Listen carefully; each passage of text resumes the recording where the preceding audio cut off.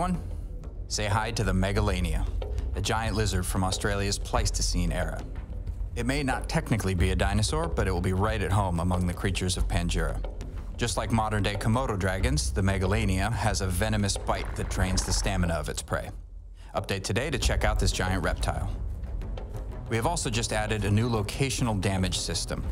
Attacking certain parts of dinosaurs now displays a wound on the damaged area, giving players a better idea of what body parts they hit and how injured the other player is.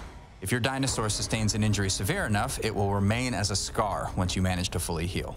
These scars will remain until your character dies, after which you will respawn free from scars.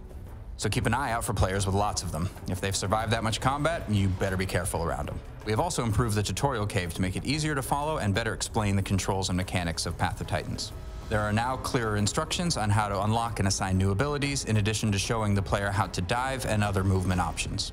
There is also a new quest to discover your home cave and a tutorial on how to use it. Finally, we have temporarily reduced Panjura's map boundaries to help performance profile higher player density. Panjura is planned to be restored to its original size once we implement higher player limit servers and AI. To further build your own experience, the team is excited to launch the server rental and community server hosting feature. We can't wait to see how server hosting communities build their dinosaur ecosystems.